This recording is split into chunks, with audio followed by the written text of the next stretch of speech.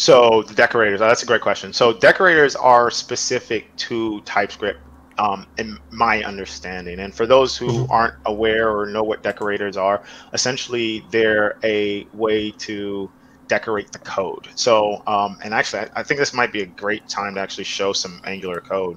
Yeah, If yeah, you let's don't do it. mind. Let me do a little screen sharing and I'll pull up some Angular code and we'll take a look. So a decorator, which you'll tend to find in a Angular application, is going to actually allow you to do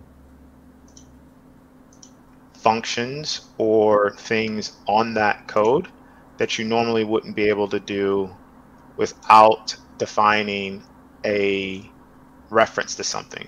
So great example here. We have our app module, which is our kind of main module for Angular. And actually, let me do this. Let me expand this and go into the app component, because the app component here has a decorator. So looking at this, at line 11, we have this export function and we have a class. And on top of that, we have this component decorator that's saying that, hey, whenever this class app component is built or rendered, we want to make sure it's tied to app root, which is one of our other classes, and that we use the app component template and that we use the style URL. And you normally would not be able to do this in JavaScript, is my understanding. And actually, I'm not an expert here because I don't use as much JavaScript. I'm pretty sure what you're saying is valid there. I'm pretty sure that decorator is specific to TypeScript. Yep. And what's interesting about this is that you see this also in C#. So once again, there's certain languages, just because of the way that they're written or they're built, that support this concept of a decorator in them. So in this example for C#, which, like I said, is kind of like the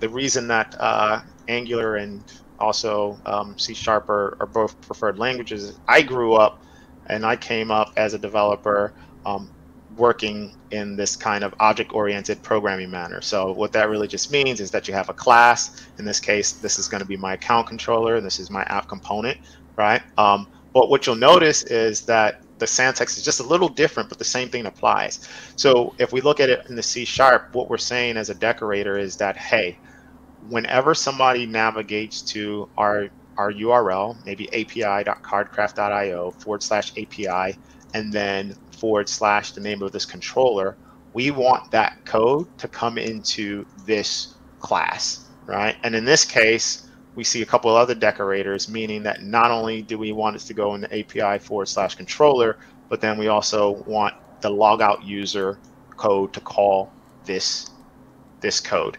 Meaning that if you were to hit my endpoint right now with logout user, it's going to come in here.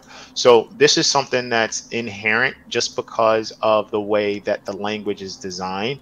Whereas with JavaScript, I'm not so sure you actually have decorators in the sense that I've been used to with C# and also with TypeScript. So there may be a JavaScript expert or someone else on the chat who may be able to kind of correct me there, but that's kind of what a decorator is for those who don't know what a decorator is. And what's nice about it is that it's a really easy way to add code or tell the code how it should kind of be function without necessarily having to write a lot of extra code. And in this case, for example, we also have this with a HTTP post decorator, which just means that, look, the only time we should respond when this endpoint is called is if it's an HTTP post. So no gets, no deletes, only HTTP posts, and only when somebody calls this logout user route.